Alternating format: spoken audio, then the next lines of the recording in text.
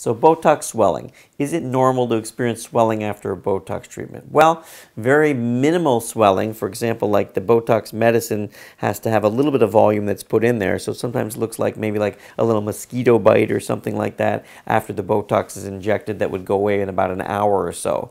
If you're getting a lot of swelling after a Botox treatment, it may be a signal that maybe like a little blood vessel started to bleed a little bit, and that's something that's very, very unusual.